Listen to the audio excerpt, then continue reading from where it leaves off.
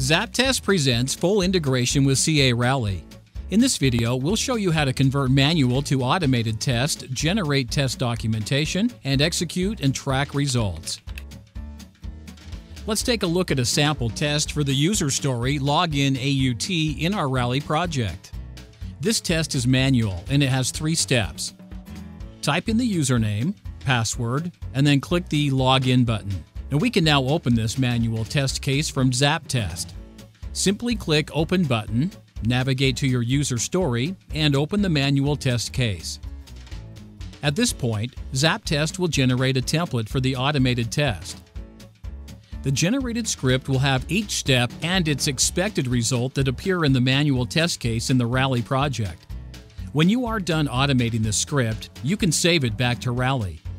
And this test now has been converted to a fully automated test case, which can be launched by ZAPTEST from Rally directly. In an automation-driven process, ZAPTEST gives you the ability to first write the automated test case and then generate manual test steps with a single click and save them into a Rally project. This is a great way to create test documentation for your projects. Every automated step which was written in programming language is now translated into plain English language, which is easy to read and understand. ZAPTEST allows you to execute automated tasks and track results directly from Rally. In this example, we want to run the 3 automated tests for this user story.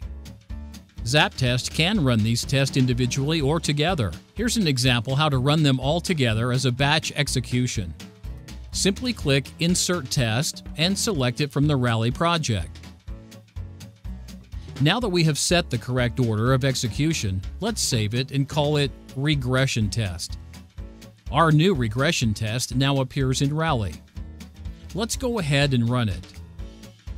ZAPTEST will open each of the modular tests directly from Rally project and execute them. And at the end of the run, the results are automatically unloaded back to Rally. To see them, simply go to Test Run tab, open the test run, and then open the results. The results show full details of each step, including AUT screenshots, modular cells, and iterations that ran in this regression test. If during the run an expected result is not found, ZAPTEST will automatically generate a defect and submit it to Rally. Thank you for watching. Now head to our portal and get started today.